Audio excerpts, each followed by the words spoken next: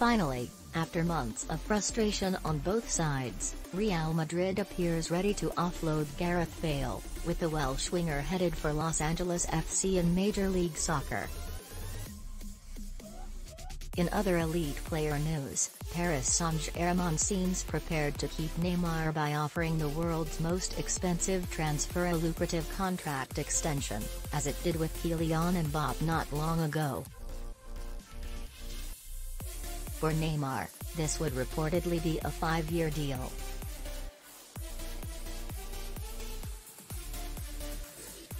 As the big breakaway edges closer for Bale, who can soon put any troubles firmly behind him, he and Neymar seem to be taking different decisions, with one seeking a fresh challenge and the other staying put.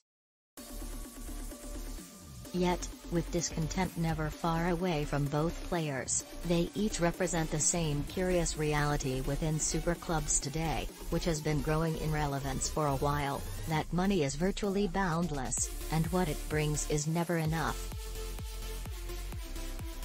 Combined, Real and PSG have spent well over €300 million, $317 million, in upfront fees for the players mentioned, plus much more in wages. In Neymar's situation, no team has paid more for a recruit than PSG did for the Brazilian in 2017, whisking him away from Barcelona for €222 million, $234 million. For all their goals and accolades, critical perceptions have continued to surface. For Bale, they have often been over his lack of game time and supposed struggles to adapt to Real.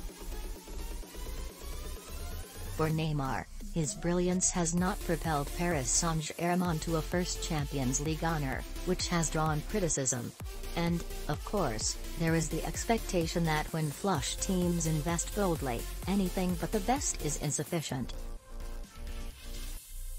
As Diario AS wrote earlier this month, a curse, Spanish, seems to have fallen over the majority of signings costing over €100 million, $106 million, of which there have been 12 so far. Neymar heads this small but presumably growing band, followed by, that's right, another PSG player, strike partner Mbappé. That can't just be a coincidence. With big bets come high pressure, scrutiny and no room for error. It practically dooms a player from the start. Especially in Bale's case, all this poses a question.